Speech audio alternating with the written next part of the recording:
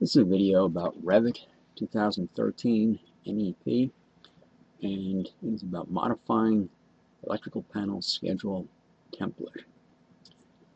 We have here a template file that we worked on in some of the other videos where we set template options, and now we're going to go to actually modifying a template itself. To do this, we go to Manage, and then we'll go to Manage Templates. You will see a list of templates of the particular type of branch panel, the configuration 2-column circuits across, and we're going to go to the default branch panel and duplicate that.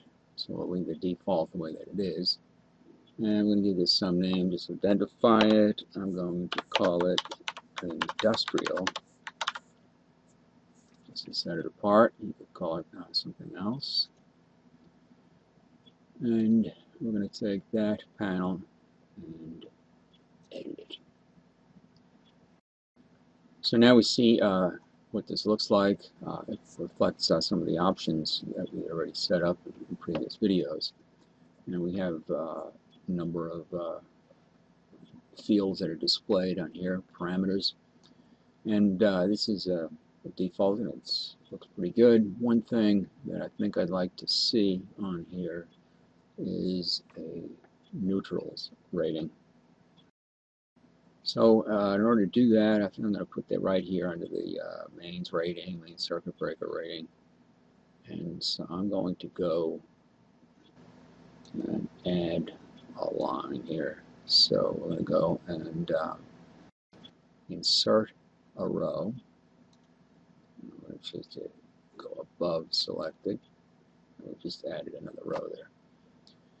Then I'm going to choose to go over to here, and here I'm going to select this, and I'm going to type in heading. Okay, I'm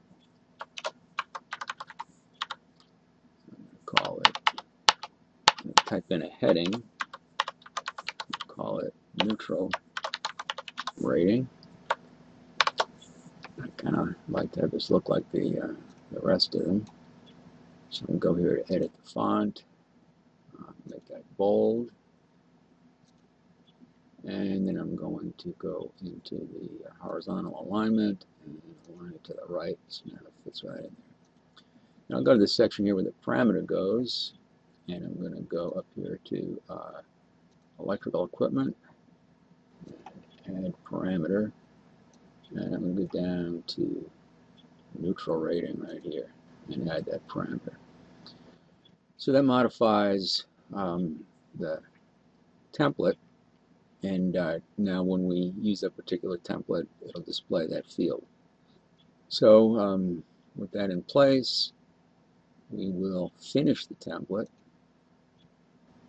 And now, just to check, take a look at that. We'll go back here to Manage Templates, and you'll see that now we have that industrial template.